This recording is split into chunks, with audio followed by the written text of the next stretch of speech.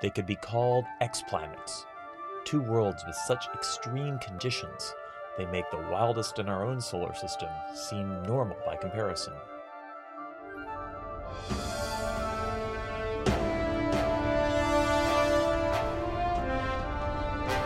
The Hidden Universe Showcase explores exciting new results in infrared astronomy from NASA's Spitzer Space Telescope, with your host, Dr. Robert Hurt.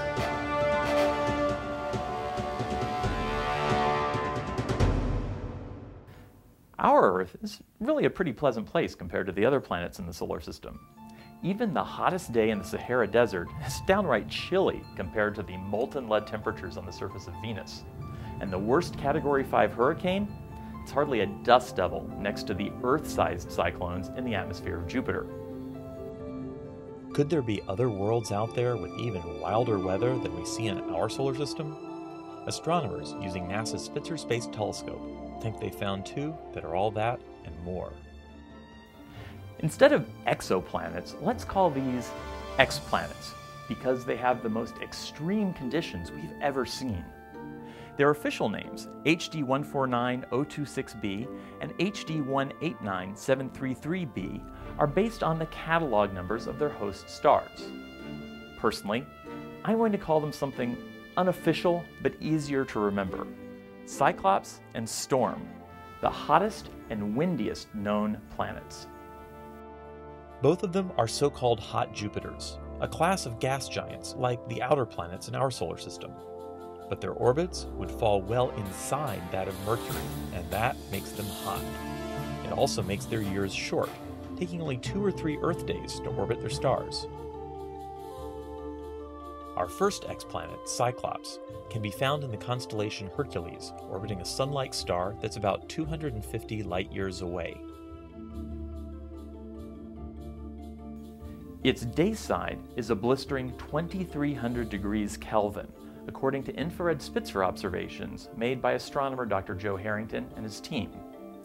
That's a lot hotter than the inside of a blast furnace, and sets the record for known planetary temperatures. If we could actually see it, this Saturn-sized world wouldn't look like anything in our solar system.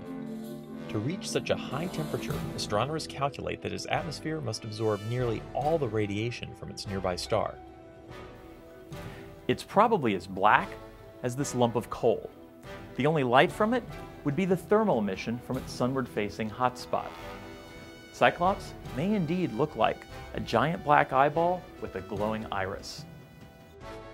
A little closer to home, our other exoplanet, Storm, can be found in the constellation Vulpecula at a distance of 63 light-years. A team led by Dr. Heather Knutson carefully studied how Storm's brightness varied over the course of its orbit and derived the first ever temperature map for an exoplanet. Unlike Cyclops, where the hotspot sits directly under the baking heat of its sun, on Storm it's shifted away by about 30 degrees. The researchers deduced this shift is caused by ferocious winds in the upper atmosphere that sweep the hot clouds around the planet before they can cool off much. The wind speeds could be as high as 9,600 kilometers an hour, or 6,000 miles an hour. That's about 30 times faster than the jet streams in Earth's atmosphere. Storm's day side is about half as hot as Cyclops, but its night side only drops a couple hundred degrees due to the winds redistributing the heat. So how can we gather weather reports from worlds we can't even see directly? They're so far away their faint glow is completely blurred together with the much brighter light of their host stars. It's like trying to study a tennis ball that's next to a searchlight. That's 100 miles away using binoculars. Fortunately for astronomers, both Cyclops and Storm are transiting systems. Their planetary orbits are aligned nearly edge-on along our line of sight. When they transit in front of their stars, we can learn a lot about them by measuring how much starlight they block. But while stars are brightest in visible light, planets emit most of their light in the infrared. Proportionally, this makes a big difference. They may still only account for less than 1% of the total light of the system, but amazingly, that's enough for Spitzer's infrared detectors to measure. These measurements are making astronomers the first interstellar weathermen. The 2007 record highs go to Cyclops, and the record winds were logged on Storm. But records seldom last, and exoplanetary weather is a young field. Fortunately, Spitzer will remain a powerful tool for studying exoplanets even after it runs out of coolant at the end of its primary mission. Expect to hear about hotter, windier, and even stranger exoplanets in the coming years. For the Spitzer Science Center, I'm Dr. Robert Hurt, reminding you there's a hidden and extreme universe just waiting to be discovered.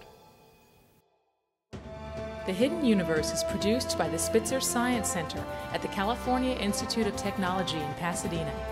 The Spitzer mission is managed by NASA's Jet Propulsion Laboratory.